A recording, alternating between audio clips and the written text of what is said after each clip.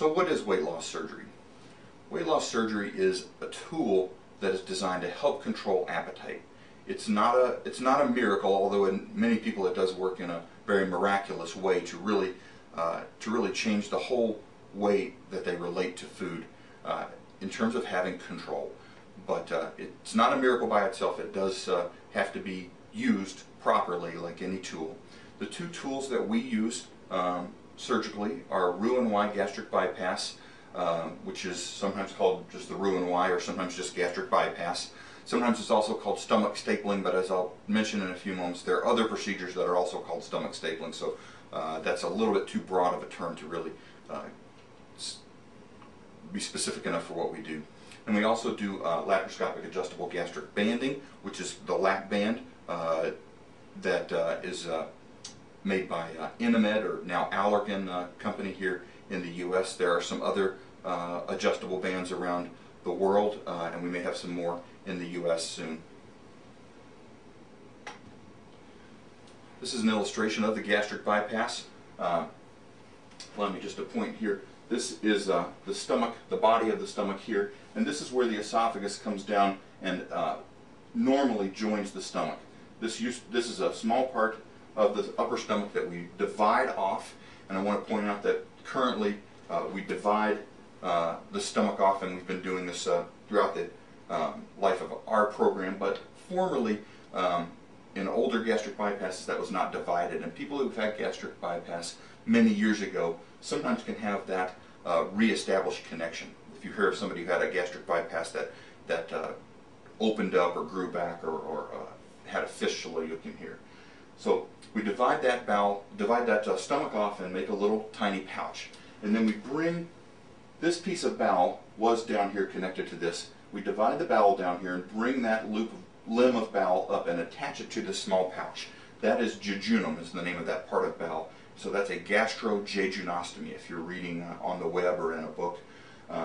And then, since this stomach now comes down to this, what was a dead end, we bring that together with the bowel down here, and that's the Y part of the Roux-en-Y. You can see here that digestive juices that are made in the stomach and the liver and the pancreas here come down and then join food at this point in the Y. And now food that you swallow comes down, and it doesn't have any digestive juices to help it be absorbed until it gets to this point in the Y. And that's why we call this a malabsorptive and restrictive approach. That small pouch is a restrictive, obviously you don't have as much room to swallow food or to store food. You feel full much quicker. But then it's also partially malabsorptive because those two limbs up above now really are not absorbing much food. It doesn't actually make a whole lot of difference in the number of calories that you absorb. Down below you still absorb most of your calories, but it does make some difference in terms of minerals, vitamins that you absorb, and so you do need to be on a supplemental vitamin for life. The advantage of gastric bypass over other methods currently used, first of all, it really is the gold standard in the United States, and it was the gold standard previously in the world, and I think it's actually coming back to still be the standard. I think there are more bans being done other places in the world for various reasons, but this is still the standard even worldwide. It is fast weight loss. Usually in the first 6 to 9 months people lose most of the weight that they're going to lose. Some of the disadvantages of gastric bypass, though, are it is a bigger operation than the lap band, and there are some being bigger operations where we're dividing and sewing bowel more, we're having more things that have to heal, we're in more places in the abdomen to reroute these bowels around. There is a higher risk of things breaking down or not healing properly. So the mortality rate overall, the death rate with this operation is about 1 in 200. In centers of excellence, it's about 1 in 300, but it's along the lines of hip replacement or a little bit more than gallbladder surgery, but along the lines of any major surgery. You can have, with gastric bypass, malabsorptive problems, usually related to vitamins or minerals. Some iron or anemia can be a problem for some people who need to be on a supplement. Dumping syndrome is a problem that people can get when they swallow, especially like a milkshake, a food with a high osmolar load, and it doesn't have any storage in the stomach anymore. It goes right into the bowel, and the bowel brings fluid into that lumen, into the inside of the bowel, and you feel like you're light on fluid, like you just lost you just are almost instantly dehydrated, and that causes people to sweat, have a fast heart rate, and just feel generally sick. I don't actually call this, it's not really a complication or a disadvantage to me, and for most patients they are glad to have that, because they generally get dumping with naughty foods, if you will, things that they probably shouldn't be eating much of anyhow. A lot of people will tell you they can have a bite or two of ice cream, but if they have a bowl, they will get that dumping, and that reminds them that they shouldn't be probably eating that much ice cream. Possible anemia problems, we'll touch on complications of surgery. That certainly can happen. The adjustable gastric band is a purely restrictive approach. The only thing that happens, and this is a band right here, this is the top part of the band that goes around the stomach. You can see here it forms a very similar pouch to the pouch that we divide off with gastric bypass. However, we don't actually divide any tissue, and we do sew a little bit of tissue, but it's not something that would leak for the most part if the stitches were to break down. This tubing comes out and sits under the skin. It doesn't come outside of you at all, and there's a little port. This is a reservoir that sits under the skin that we can access in the clinic with a very small needle, with a little numbing medicine. It's very easy little procedure to do, easier than an IV, easier probably than a lab draw. And we can either put fluid into this system, and that inflates a little balloon on the inside of that band, and if you come to the information session, we pass a band around and you can see it in person.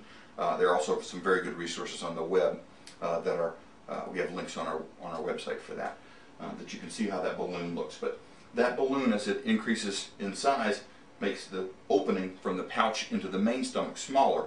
That holds up the emptying of food and makes you feel full much quicker. Both operations are designed basically to make you feel full on a very small amount of food. And that's where we talk about control of appetite.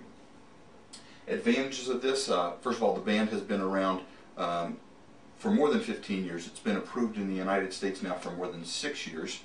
It does have a lower operative risk. The mortality is about 1 in 1,000. It is reversible. First of all, you can remove the entire system, but that is still an operation. It is also, though, reversible in terms of its effect by taking the fluid out of the band for many people. If you need to go on a mission trip to Africa, or if you need intensive medical treatment for some other reason, or with pregnancy, we can back fluid out of the band as well as put it in. There are no malabsorptive problems. You do have a shorter hospital stay. Usually people can go home the same day with the band. You don't have any dumping issues. And again, for some band people, that can be a little bit of a challenge, because it is easy, as you can imagine, to sneak high-calorie liquid foods through that band, and you really don't feel full. And that requires a little more motivation to avoid those foods than with the band. And you generally don't have anemia issues. It is a longer-term weight loss. It usually people are more than a year. Many people are even more than 2 years before they reach their lowest weight. However, most people are losing weight from almost the very beginning. They just lose a pound or two a week, as opposed to several pounds a week that we can see with gastric bypass. The other disadvantage is that there is less long-term data, just because the band has not been around as long, and we don't know if there will be issues over time. Other weight loss surgical procedures that have been done, and some are still done. Vertical banded gastroplasty is the old stomach stapling technique. I don't have an illustration of it here, but it did basically what the adjustable band did in terms of just creating a little pouch with a small outlet. But the outlet was not adjustable, and the way that the pouch was created, everything could open up over time, so that the tool essentially was either not there at later years, and so people regained weight, or for some people, with just a single non-adjustable opening, they would learn to eat around that, and they'd need a little more control or a little more help.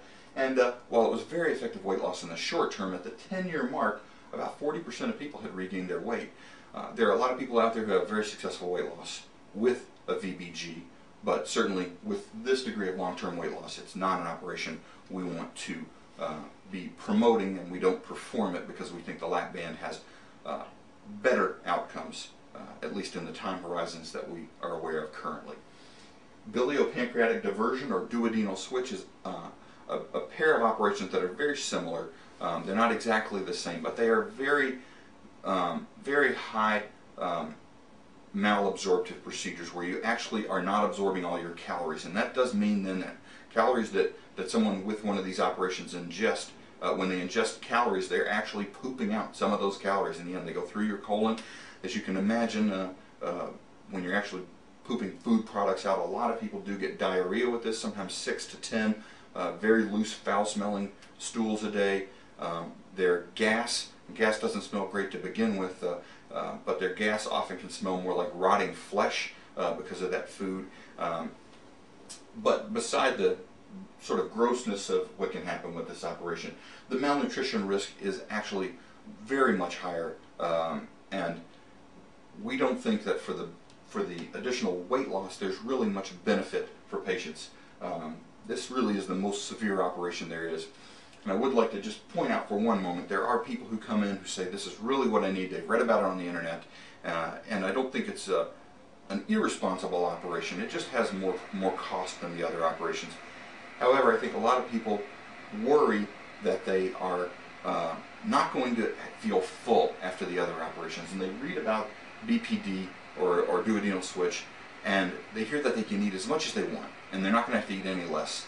And while that's partially true, I think it's more because they don't believe that the other operations will work for them, that they won't feel a satiety or a feeling of fullness, that they'll feel deprived with the other operations, and they won't feel deprived with this. And really that's not the case. With the lap band and with gastric bypass, you don't feel deprived. You feel like you've had enough food. And I tell people, you know, if you like pizza and you can tolerate pizza, and sometimes people with the band can't tolerate the crust, but the idea is for you to feel full after one piece of pizza or even a half a piece of pizza instead of full after 5 pieces of pizza. It's not that you can't enjoy food, but I do think sometimes people choose this because they're concerned that they're going to feel deprived with the other operations. We don't perform either of these operations here.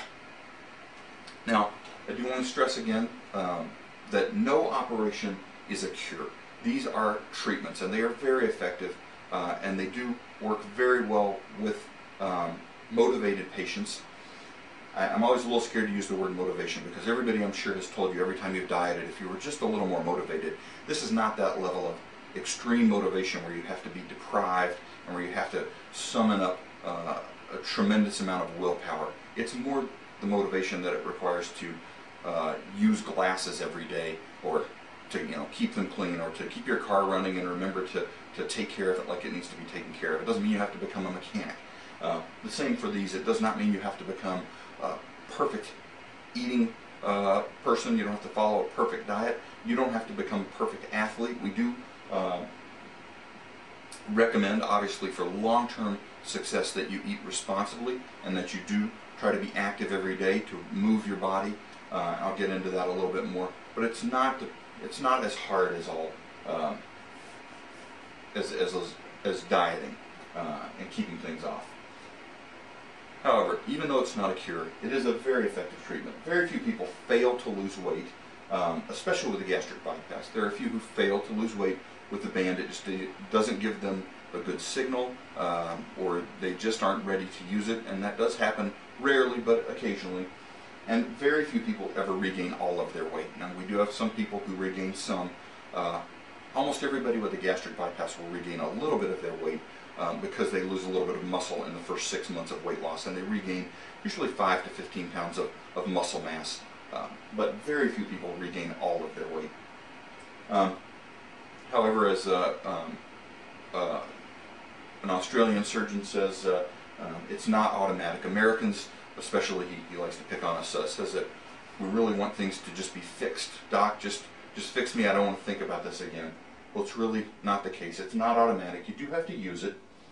You do have to wake up every morning and say, well, this is how I live my life, and I'm comfortable with that. I'm glad I did it, and most people are. It's also not risk-free like any operation that we perform. and we'll get into the risks a little bit later here. This is the weight loss curve. This is a graph of what can happen with band and bypass on average, and with duodenal switch operation or biliopancreatic diversion. As you can see with the band, the diamonds here, the weight loss happens over 2 to 3 years. Certainly most of the weight loss comes in the first year, but there's still substantial weight loss in the later years as well.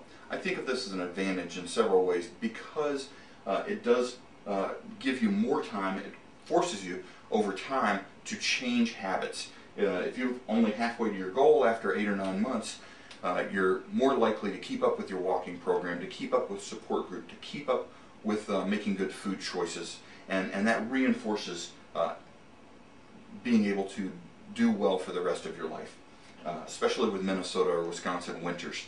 Finding out Plan B or Plan C type exercise activities and practice them over a couple of winters is definitely a good thing. The gastric bypass, as you can see, people lose a lot of weight very quickly, and they stabilize at a little less weight loss. Usually they regain just a little bit of weight. This on average is about 10 pounds in years 2 and 3. A lot of times people panic that they're regaining all their weight, and that's almost never the case. Now, we have on here, for completeness sake, the duodenal switch operation, biliopancreatic diversion. You can see there's more weight loss here long term. However, again, as I mentioned, at the cost that we don't believe is really worth it. This, for most people, is 10 or 15 pounds additional weight loss at most. Certainly somebody who's 200 or 300 pounds overweight may lose 20 or 30 pounds more, but there's not much health benefit in this difference. If you're diabetic or have sleep apnea, your problem is usually dealt with by the time you've lost 20 or 30 pounds. And so we're well into a safe zone with all of these operations, and more is not better. It's attractive. It sounds like a better deal, but again, in terms of the risks that go along with that, it's just too costly, we feel, and most of our patients agree. Revisional operations we do perform here. People who have had older operations, either an old gastric bypass that has broken down, or a vertical banded gastroplasty, or other procedures, we can change a VBG to a gastric bypass. We can add a gastric band to a previous gastric bypass. Some of the old bypasses had a larger gastric pouch, and people do get benefit from having a band on that. That's a very individualized issue, and we definitely go into great depth with people who want to have a revisional operation in terms of defining what operation they had, what their current anatomy is, what their expectations are.